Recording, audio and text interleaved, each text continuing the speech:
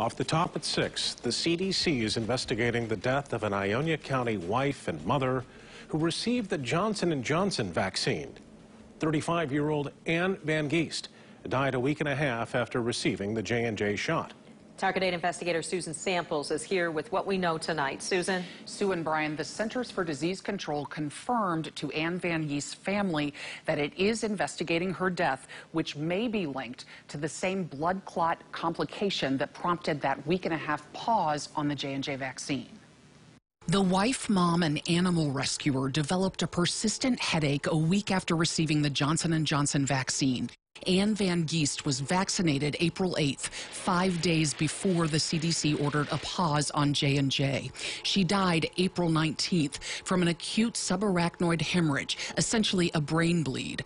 Van Geest was 35 years old, right in the middle of the age range, 18 to 49, of women who got J&J and then developed an exceedingly rare but potentially deadly complication. Persistent headaches, like Van Geest's, were among their symptoms.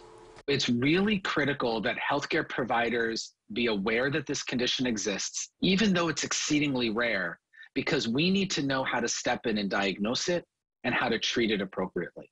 University of Michigan Dr. Jeffrey Barnes did not treat Van Geest and has no knowledge of her case, but he confirmed subarachnoid hemorrhage, Van Geest's cause of death, could be connected to the J&J complication, which involves clotting and bleeding. When it happens, it is this unusual combination of blood clotting and often bleeding that goes along with it, which is part of what makes it tricky for us as physicians to appropriately treat it.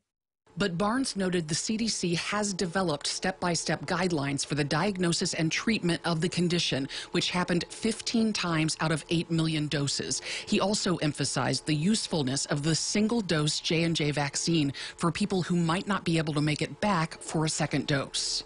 If I had a family member, a younger family member who was a woman, who told me that she was really concerned about having to go get 2 shots, but was willing to get 1 shot, then I would absolutely encourage her to go and get the Johnson & Johnson vaccine. I think the risk here is exceedingly small.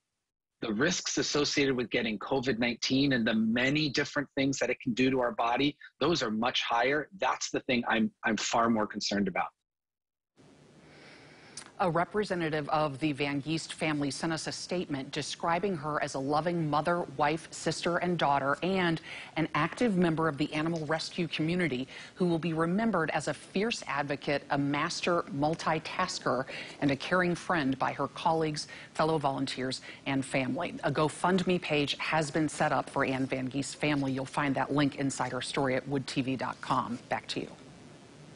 So that investigation gets underway, Susan. In the meantime, how are local healthcare providers handling the J&J shot?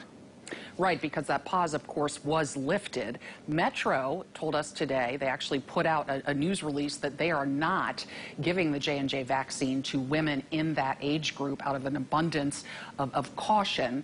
Mercy Health says it is not recommending that for the J&J vaccine for women in that age group. Spectrum Health says that it will provide the J&J to anyone who wants it when it's available, but it first makes sure that the patient understands the risks and benefits, including the specific concerns about the J&J vaccine. Brian? Susan Samples, thank you.